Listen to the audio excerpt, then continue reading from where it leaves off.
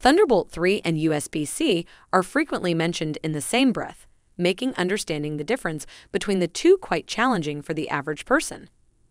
Both are hardware connection technologies, but they do function in different ways. Here's everything you need to know about USB-C, Thunderbolt 3, how they overlap, and what their specialties are. What is USB-C? USB-C is the most modern version of the USB standard. Unlike earlier USB types, such as USB-A, it has an oval shape and is very easy to connect. USB-C cables and ports are also small enough to work with smartphones and other smaller devices. You can find them on everything from a Nintendo Switch to a Samsung Galaxy smartphone. The connector itself is symmetrical, too, so unlike other USB types, you don't have to worry about how you're plugging it in. Here are two basic questions. First question is, how fast do USB-C cables transfer data? A USB-C cable's data transfer speed depends on the type of connection port. Here are two common speeds. First, if USB-C plugged into a USB 3.1 port, capable of transfer speeds up 10 gigabytes of data per second.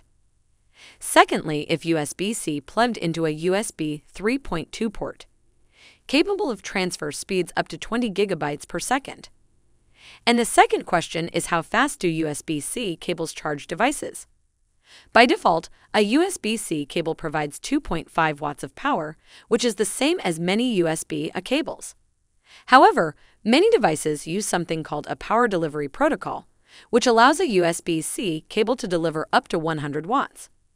These include many HP laptops, as well as all modern smartphones made by Apple, Samsung, and Google.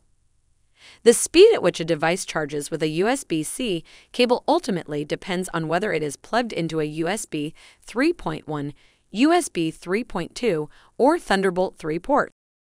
So, what is Thunderbolt? Thunderbolt is a relatively new technology that launched in 2011 through a development collaboration between Intel and Apple. Initially, Thunderbolt was only compatible with Apple's MacBook Pro, but Thunderbolt 3 universalized the technology and made it compatible with USB-C. What is Thunderbolt 3? Thunderbolt 3 ports look exactly the same as USB-C ports, and indeed, the connector is physically the same from a plug-in perspective. In many cases, they can do everything that a USB-C port can, except much faster. Indeed, Thunderbolt 3 is a superset of USB-C. You can plug a USB-C only device into a Thunderbolt 3 port on a computer, and it'll work just fine. Thunderbolt 3 lets you transfer data at up to 40 Gbps. That's twice as fast as the 20 Gbps maximum throughput speed of the fastest USB-C ports, and 4 times as fast as the original Thunderbolt interface. Not only can a Thunderbolt 3 port help you transfer data to and from a compliant external hard drive more quickly than a plain USB-C port, but it can also unlock additional capabilities for connecting external monitors and expansion docks. A USB-C port with support for Thunderbolt 3 means that a single cable is all you need to push power and transfer a large amount of information, such as video data for 2 or more 60 Hz 4K external monitors, to and from a computer. Some companies have been quick to take advantage of these capabilities. Apple was among the earliest adopters of Thunderbolt 3 for computers, and now these ports are available on all late-model Mac desktops and laptops. Video output capabilities depend on the system, but some iMacs can now support dual 6K Apple Pro Display XDR external monitors connected via Thunderbolt 3 cables. So the main question is, what's the real difference?